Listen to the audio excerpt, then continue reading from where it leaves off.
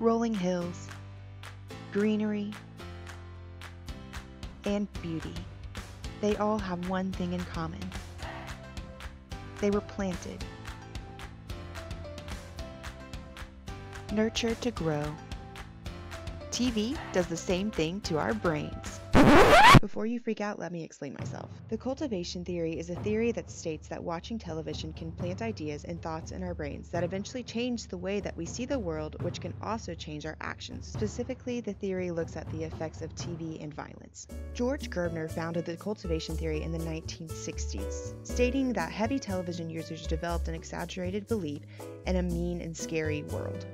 Earlier, in the 1950s, the Surgeon General tried to do studies to see what effects TV had on specifically children.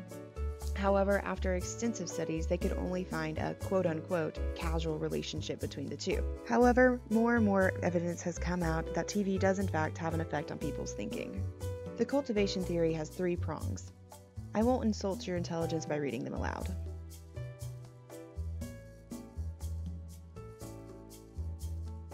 Hollywood is a great example of this because they are concerned with how to export their product globally for maximum profit at minimum cost.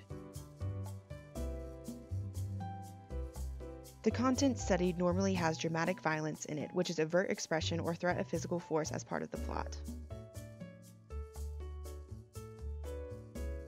Mainstreaming is a big part of this, which states that communities that watch the same TV will end up thinking the same way.